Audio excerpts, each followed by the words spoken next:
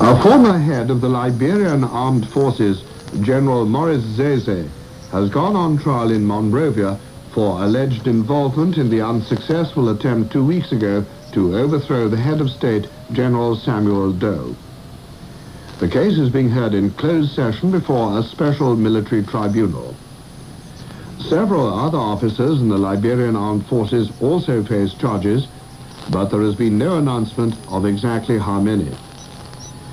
General Zayzay was dismissed from his post shortly after the coup attempt.